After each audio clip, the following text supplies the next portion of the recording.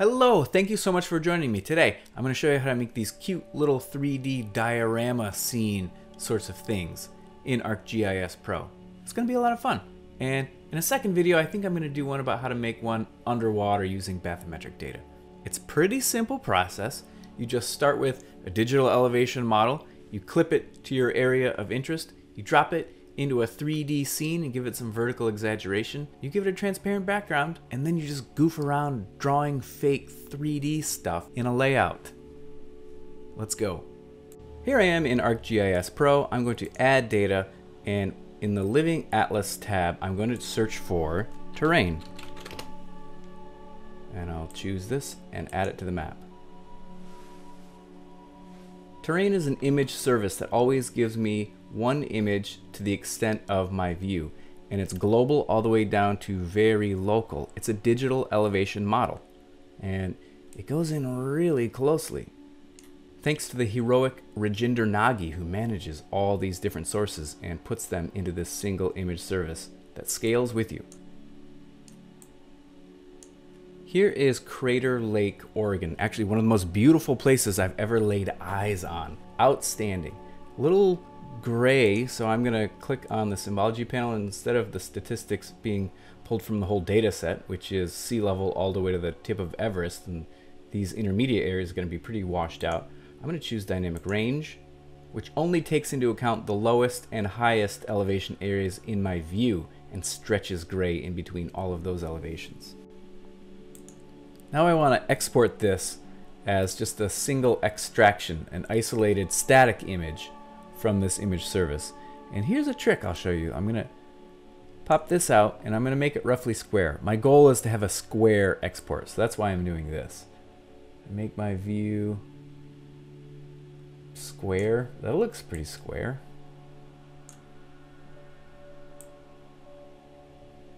Looks there. And I'll zoom in, just the extent that I want to export. That looks good. Now I'm going to right click this and go to Data, Export Raster, and I'll choose a destination. And I'm going to save it as a TIFF.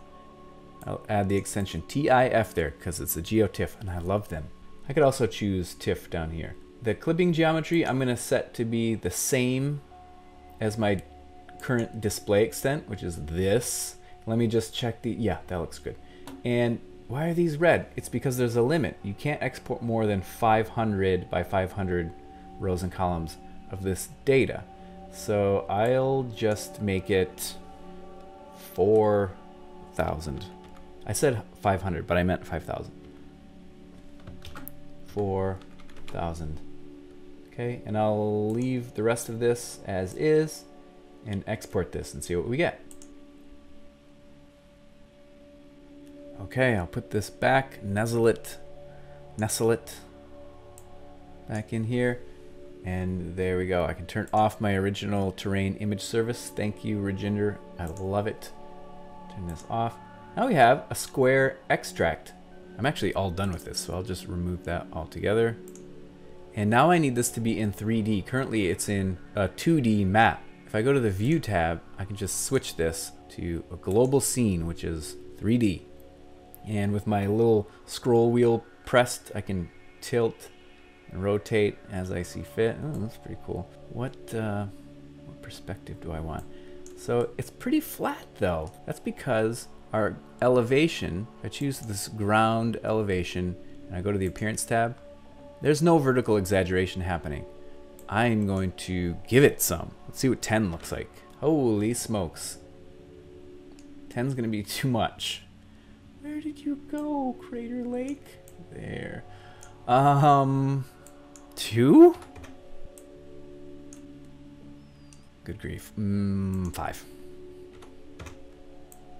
Oh, we're getting somewhere. That's still too much. What if I switch this to, 3? Okay, this looks good to me. I like it.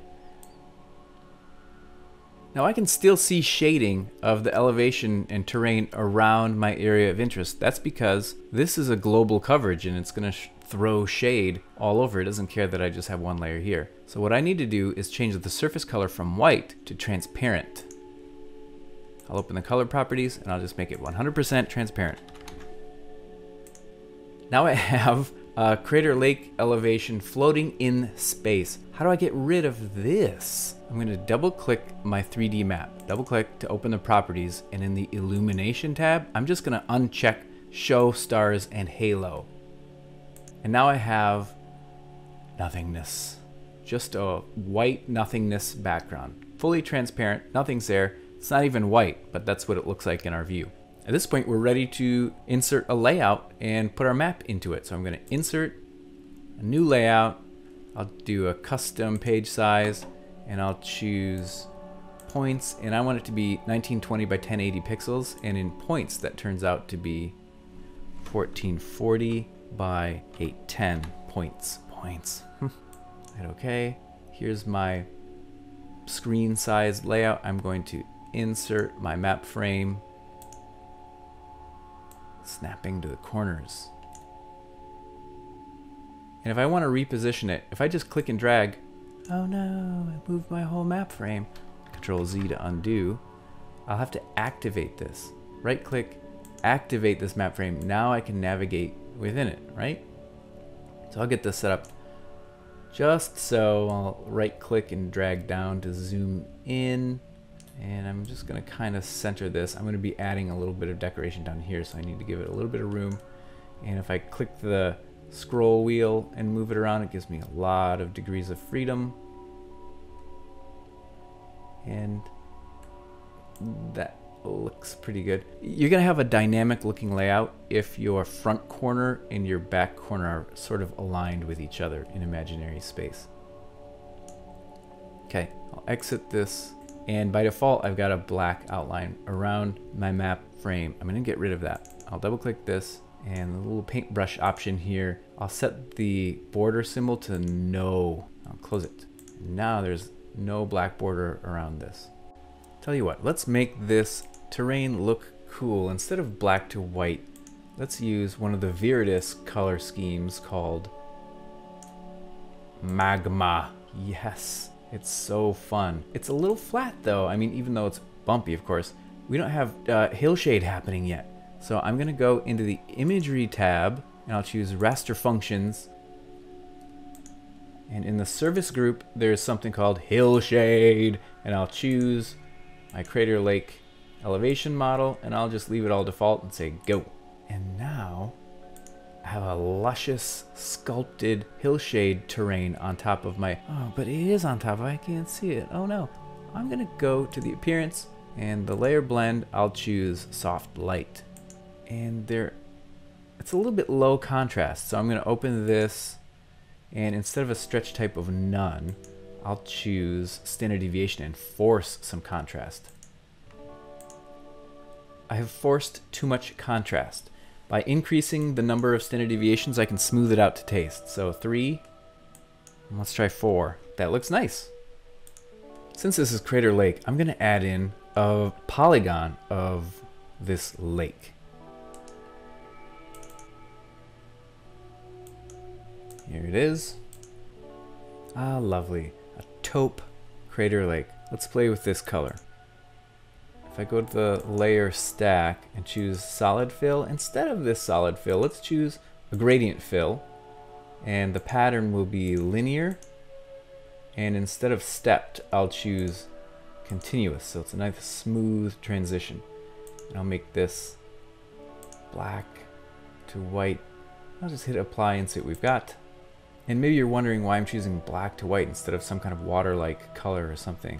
That's because I'm going to use a blend mode here. In the appearance, with this layer selected, the layer blend I'll set to overlay. Overlay based on black and white will change the tone of this underlying elevation color. Let's tone this down a little bit. Speaking of tones, I'll choose gray 60. That's nice. And this stroke, instead of gray, I'm going to make it white.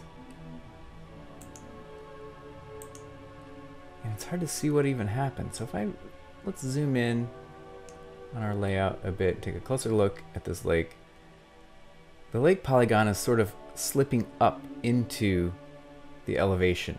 And that's just a very slight misalignment of the vector and the underlying raster elevation stuff. No big deal. I'll expand the offset effect, and I'm going to give it a negative offset to snug it inside the polygon. Choose 1, 2, and I'll choose accurate so it doesn't double up on itself in complex areas, and I'll hit apply to see what we've got. That's a lot better. Actually, while we're at it, why don't I go into the structure, I'll duplicate this stroke, so now I have 2 outer strokes. I'll come back to the layers, and I'm going to increase this offset a lot, like negative 15 points, way in.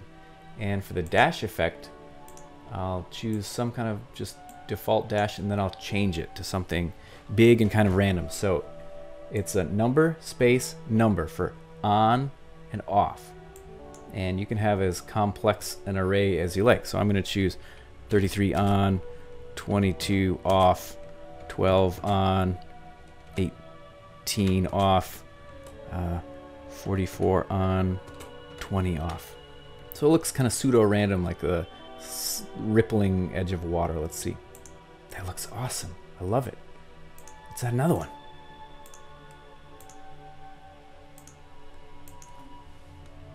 Negative 30 points. Snugged way in. And this time I'll do an array where it's less on and more off. What I mean is like 12 on, 33 off, 15 on, 25 off, 7 on, 30 off. Apply. And there it is. Cute little rippled edge effect. Fun. Okay, from here on out, it's all just graphical design shenanigans. So if you're more comfortable drawing things and playing with fills and textures and stuff, maybe you want to export it right now and work on it in Illustrator or Affinity, whatever you like. And you can do that by going to the Share tab and choosing Export Layout. And make sure that you have a format that supports transparency, PNG, and you can set it to whatever resolution you want. And make sure that transparent background is selected, because when you do that, this transparent background will be transparent in your PNG, and you can drop this into any kind of environment and go to town or deliver it to a graphic design colleague or friend. But I'm gonna do this stuff right here in Pro.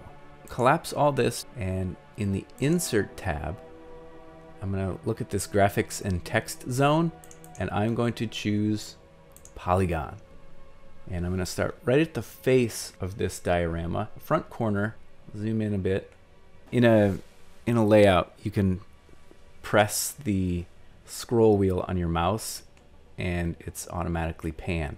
And if you right click, it's zoom. So I'll look at this front edge here, and I'm going to add my polygon. So I'll give it a straight vertical facing edge, and I'll come all the way over here, and I'm going to give this some dimensionality so it splays out. And so instead of coming straight down from this, I'm going to come in just a little bit, and I'm going to make it shorter than the face so it has that sense of foreshortening. Then I'll come right over to this edge. And now it's just a matter of adding in really, well, as detailed as you want nodes here. Just one thing, don't go too fast, because if it senses you did a double click, it'll close your polygon, and then that's a hassle. So nice and slow, lots of ups and downs. Make sure that you would err on the side of drawing on top of the map instead of under the map. Here I go.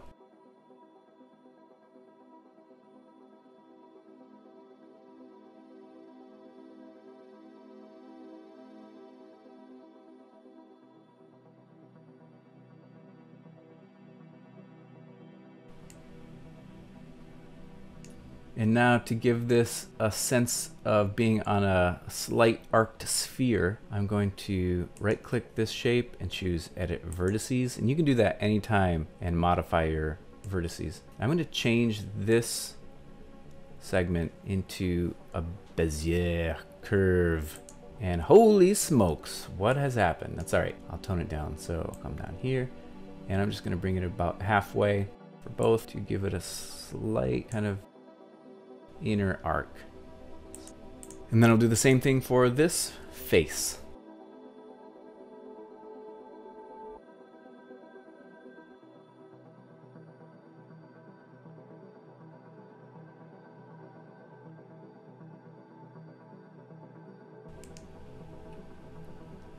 Likewise for this one, I'll choose edit vertices, change this segment to a curve, and bring these handles in to be a little less than halfway and arced slightly upward.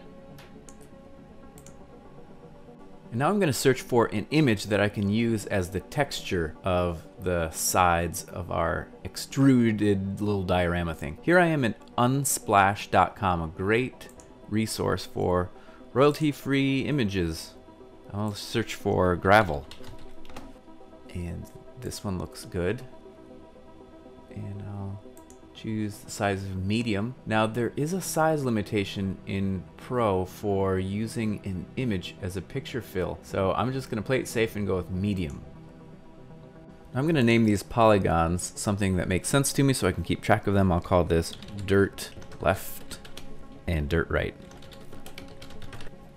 So for this one, I'm going to apply our image as a picture fill. Pro treats these a lot like map features, vector map features. If I double click this, it opens the property. The symbol tab is pretty much the symbology panel for polygon features. I can go into the layers, and instead of a solid fill, I'll choose a picture fill. I'll choose the quality to be picture, and I'm going to navigate to the image we saved. And then I'll make it bigger, like 100 points, and see how it looks. It looks like dirt. I like it. Let's make this outline, instead of solid black, I'll do white, and this is all just up to your preference. At this point, I'm just playing around to see what looks good. I'll make it pretty semi-transparent, like 60% transparent. Okay, that looks nice. Kind of like a little crisp edge catching a little bit of light. Now I want to add a sense of shade to this and bring in a little bit of the colors that we used here so it doesn't feel so out of place and abruptly gravel. So I'm going to go to the structure tab, and I'm going to add another symbol layer to this stack of symbols, and I'll choose another fill layer, and this fill layer I'm going to make a gradient fill, and instead of buffered I'll do linear, and instead of discrete I'll do continuous. And the colors that I'll use here are going to be kind of matching the map. So I'm going to do this dark purplish color, and I'll make this quite semi-transparent, like maybe, oh goodness, I don't know, 80% transparent. And then that'll transition to the top up to a yellow color, and I'll set this one to 90% transparent. I'm going to have to go less transparent down here. But let's see what we've got. Cool. Okay, let's make this less transparent.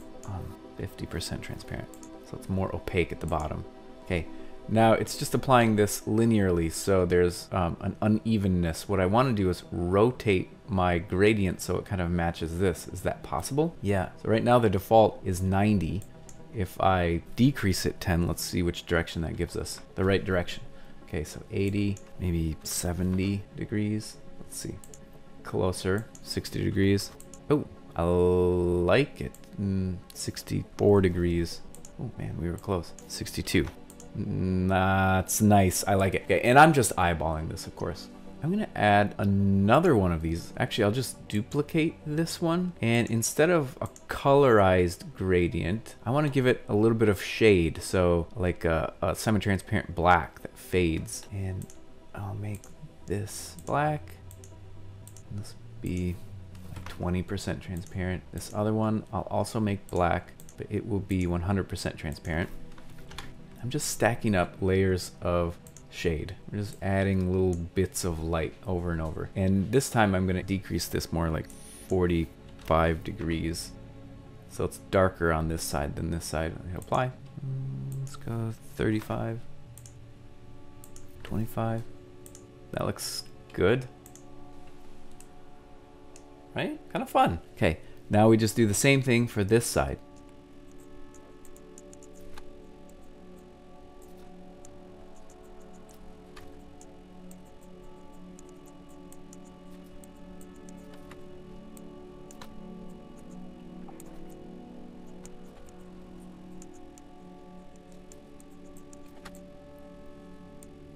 Now for this shade layer, instead of linear, I want to add maybe a little weirder sense of light and shadow. So instead of a linear gradient, I'm going to try a circular gradient. Actually, I'll reverse this. So it's kind of dark on the sides, but lighter on in the middle. Let's see what we get. I like this a lot, actually. Looks cool. Okay, so there's our stack of symbols for our extruded dirt effect. We're making good progress. Now, the last thing I'm going to do is add a subtle little kind of drop shadow hack here. How do I do this? There is no drop shadow effect that you can do in a layout, but I can use a gradient stroke underneath this. So here we go, back to our friendly polygon draw, and I'll just draw it so it kind of comes out like this. That's a weird shape, right? Well, it's not so weird when I drag it underneath the map frame. So now the map frame is covering it up, and I'll give these curves as well. So I'll edit the vertices, change this segment to a curve. About halfway, about halfway. Same here.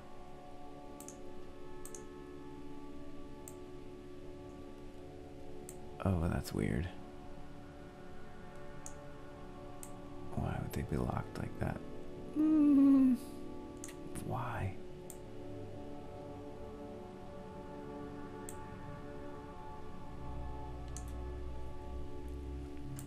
Okay, now I'm gonna make this stroke a gradient. I can uncheck the fill, and for the stroke, I'll choose gradient stroke, and this will be very big. I don't know, 66. And let's see what we get. So the inside will be black, and I'll make it like 60% transparent, and that'll transition all the way to 100% transparent at the edge of the stroke.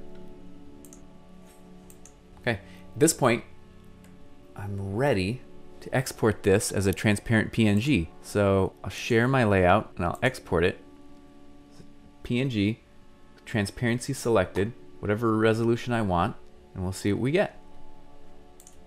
And that's how you can hack together your own cute little extruded 3D diorama sort of thing in ArcGIS Pro. Have fun with this, and stay tuned for the next video, which is going to be about how to make one of these for an underwater scene using bathymetric data.